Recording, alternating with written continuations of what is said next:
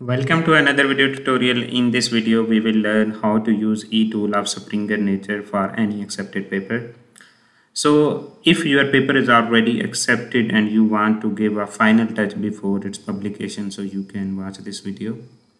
So let's begin.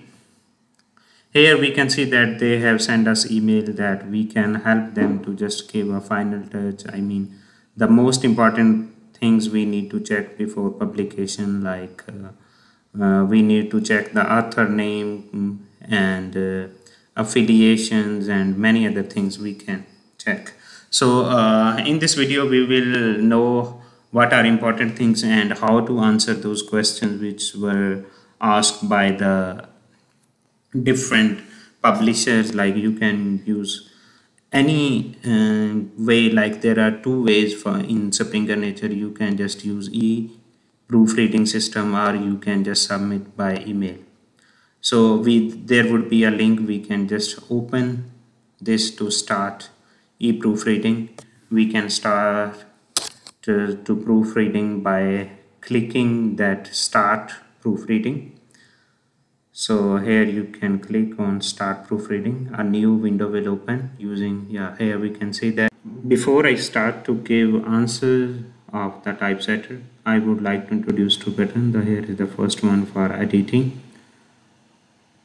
and here is another one with the 9 questions. You can click this button to open all the questions by typesetter. So let's begin. It is Springer e-proofreading system, and in the above we can see that there are home page and other, and here is the title, and here we can see that the family names are highlighted.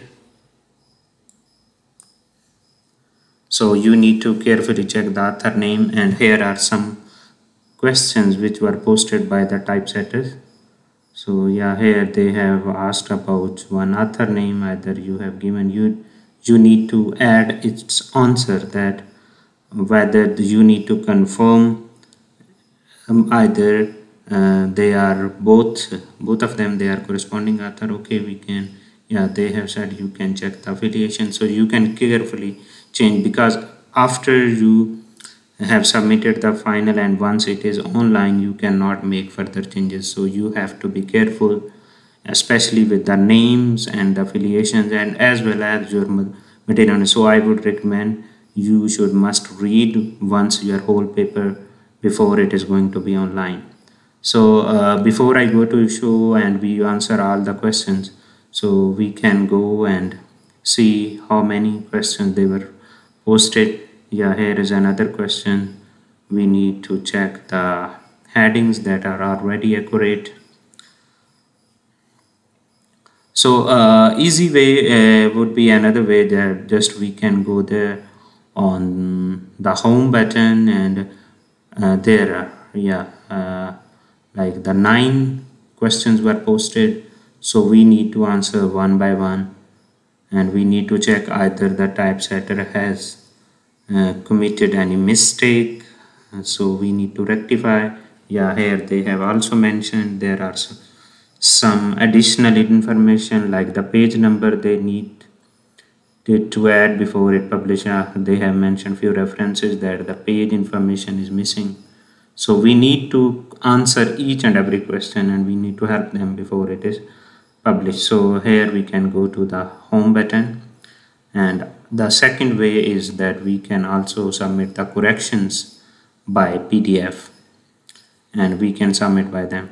When you will click this, a file will be downloaded. You can open this. Here is the first page, and complete method is given, like how you can submit your corrections manually by email. Here they have given the data, and they have mentioned how you can return the corrections. It is very easy, you can just go ahead.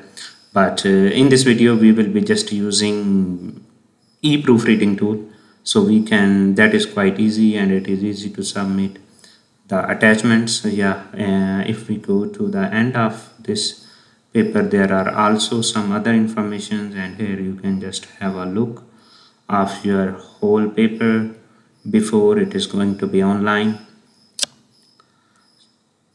So you can check the table numbers, you can check the figure legends and size. Similarly, you can go on with the references. Yeah, here is the author query form. If you are using manually, then you need to add remarks that we have added, and you can annotate the PDF. But this thing only you need to do if you are using offline version by using email.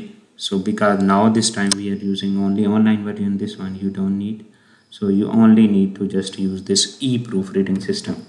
So let's start, and we need to answer our questions. Like here we want to add some notes. If something is missing, you can add, but you cannot make changes in your results because changes cannot be made until it is being have been peer reviewed by someone. So it is recommended just you can use little error. If you need to correct them, simple error you can, but if you need to make something like in data change, you cannot. And don't forget to save.